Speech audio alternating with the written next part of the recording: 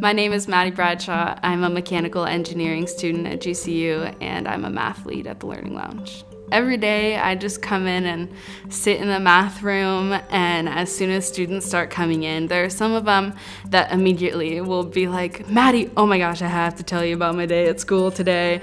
And some of them immediately come in and are like, Maddie, we're gonna have to do my math homework together later.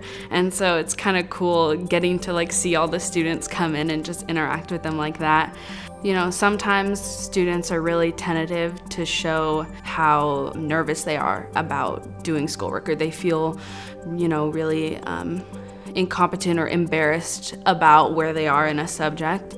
And just being able to have them put their trust in you with that makes it so much easier for them to trust you with other things. You know, some students will tell me about stuff that's going on in their life that's kind of deep stuff that I can tell they really just need someone to talk to about.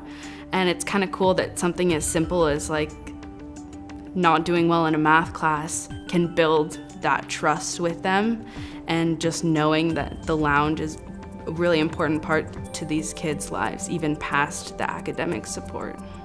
When I think about the SIS program, the students that we have, the main characteristics that jump out to me is just how giving and caring everybody is about the community.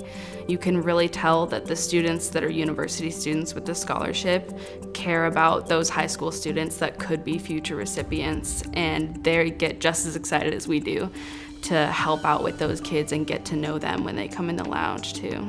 Last year, there was a kid that came in a lot, and he was a senior. He was kind of shy.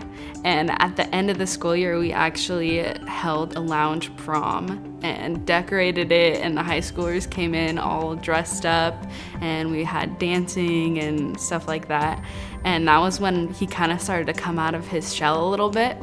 And he got the SIS scholarship, and now he is one of the first volunteers that when a kid walks in the room, he jumps up and goes over to them and asks them if they need any food, if they need any help, if they need anything like that. So that was one thing that's really cool, to see him kind of come out of his shell and then help other students this year as a volunteer. I work with some people that they said, oh yeah, I didn't think I was ever gonna go to college because I couldn't afford it, but they're here because of the scholarship, and those people are, doing teaching degrees, and they're amazing teachers, and it really touches me.